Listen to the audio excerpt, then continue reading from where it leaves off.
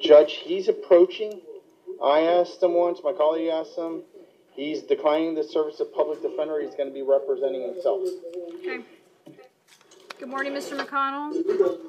Good morning, Judge. How are you? I am well, thank you. And Mr. McConnell, for the record, do you understand that you are entitled to have an attorney represent you for this hearing this morning? Yes, I am. And are you declining the services of the public defender at this time? Yes, I am, and I'd like to explain why, please. No. Well, that's all right. Yes, I am. That's all right. Yeah, I just need to know you understand. That's okay. All right, so Mr. McConnell, for the record, you're before the court this morning on one charge of aggravated stalking after an injunction for protection has been issued. I find probable cause for this charge, and I will hear the state's recommendation at this time. Your Honor, reading this affidavit, I have an extreme concern for the safety of the victim in this case.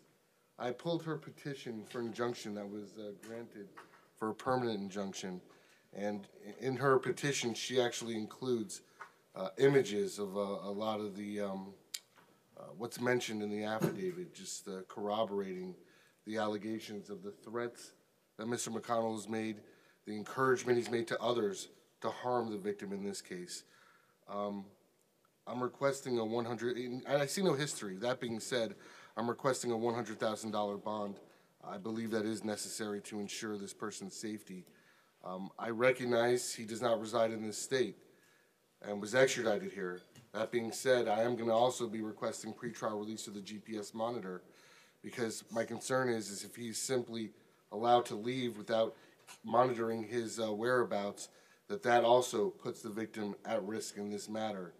I'm going to be ordering no victim contact, no possession of any firearms, weapons, or ammunition, and no possession of any devices with internet access.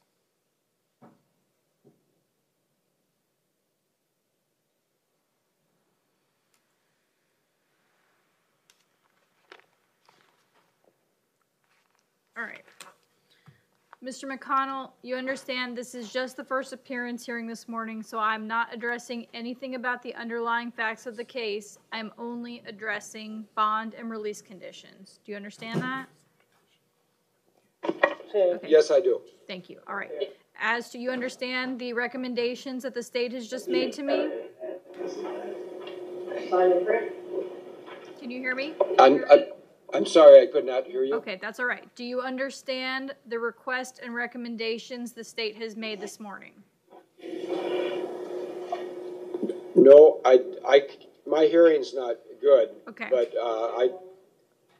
I perhaps the gentleman could repeat them. I'll repeat them. I'll repeat them for you, okay? So that you Thank understand. you. All right.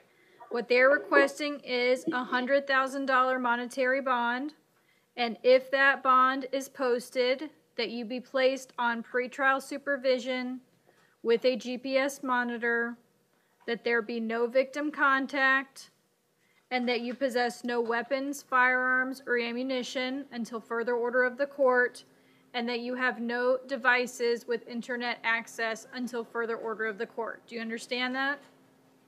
Yes, I do. Okay, all right. Is there any additional information that you want to provide me with respect to bond only? No, there's not. Okay, all right.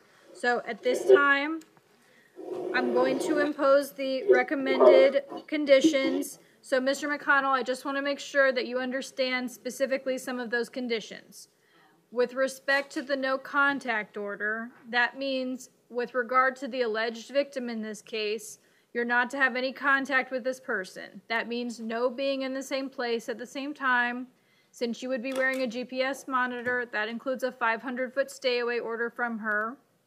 The no contact order also means no phone calls or text messages and no third-party contact or social media contact. That includes email. Do you understand that? Deputy, will you just turn his speaker on? Thank you. You understand that, sir? Yes, I do. Okay. Additionally, with regard to the other conditions, the order that you possess no weapons, firearms, or ammunition, that means if you are in possession of any of those items, they are to be surrendered to local law enforcement until further order of the court. And with respect to the order that you possess no devices with internet access, that means no laptops or cell phones, any type of device that includes internet access. You understand that?